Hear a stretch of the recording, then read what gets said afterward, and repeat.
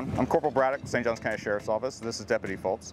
We're here with the Marine Unit as everybody comes out to the waterways for the great sun in the summertime. These are the safety tips we want you guys to be aware of and what we're looking for on the water when we're out there. You're going to need a life jacket for everyone on board, properly sized, adult, child, however, and it must say Coast Guard approved.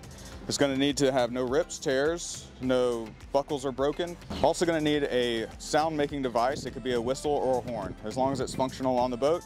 The Type 4 throwable that you're going to need, you could have something similar to this, life ring, or it could be a boat cushion. As long as it says Type 4 throwable, U.S. Coast Guard approved on it, that will be satisfactory. The other things you're going to need is a fire extinguisher. It's going to need to have a date on it that's within 12 years. And it's going to need to either show green on the dial or need to have the plunger that is green. For every bridge in St. Johns County, there's going to be a slow speed zone or an idle zone.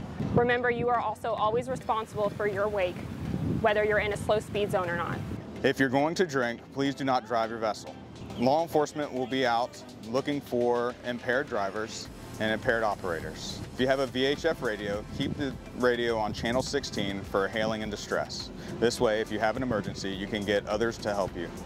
If you venture offshore to go fishing or otherwise, please file a float plan with family members or friends. That way, if you do not make it back or you're late, someone will know where you are. This summer, St. Johns County Sheriff's Office and partnering agencies will be out on the water trying to keep you safe.